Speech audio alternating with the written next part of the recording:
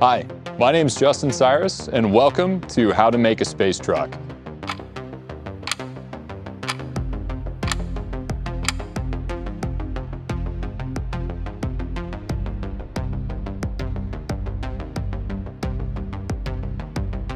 Over the course of this series, we're going to take you from start to finish on how to build your very own space truck, land it on the lunar surface, and operate it to help build out the future infrastructure of space. Here at Lunar Outpost, we create mobility for extreme environments, including the lunar surface. This mobility and these robotic systems are critical to establishing and scaling large-scale infrastructure on other planetary bodies, including habitats, communication towers, power, roads, launch and landing pads, and much, much more.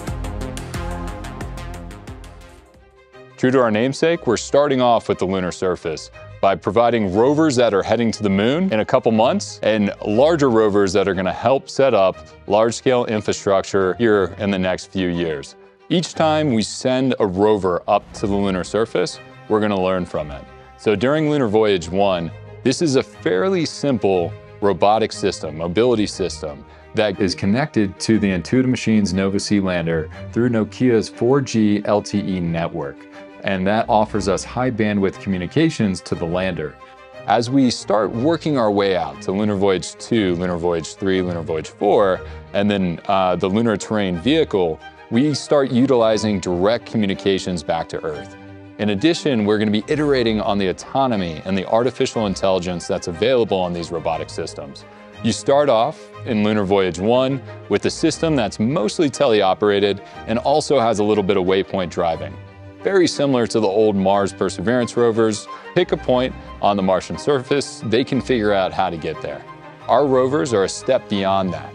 You can give them a whole mission profile, and these mobility systems, these robotic systems, will figure out how to perform the mission at hand. And that is going to be a critically important differentiator. That's going to be a critically important step that we need to take to have a truly sustainable presence out in space. Let's take you into Lunar Voyage 1 through 4, which are our first 4 missions that are heading to the lunar surface.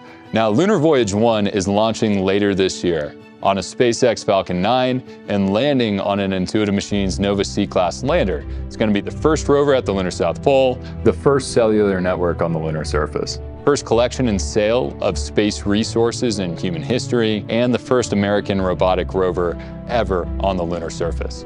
So we're extraordinarily excited about this mission because it's a full end-to-end commercial mission. Lunar Outpost is partnering with Nokia to bring their high bandwidth 4G LTE network communication services to the moon. We're taking MIT with the resource camera and their Astroand alongside some other really exciting commercial customers. However, Lunar Voyage 2 is much more of a scientific mission.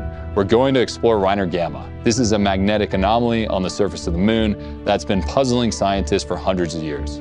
This is a critical mission for us as humanity to understand how the moon was formed, how our solar system was formed, how resources are distributed on the surface of the moon. So in collaboration with Johns Hopkins Applied Physics Laboratory and NASA, we're going to go investigate this magnetic anomaly and figure out how and why it was formed. As we start moving on to Lunar Voyage 3, that is a fully commercial mission as well. That's heading to the lunar South Pole. And then Lunar Voyage 4 is part of an international competition called Trailblazer, held by the Australian Space Agency, to figure out what's going on at the surface of the moon, how we process resources, and how we scale production of resources on other planetary bodies. Thanks for joining us for this introduction to the series. Please go ahead and like and subscribe to our channel to follow along on how to make a space truck. See you next time.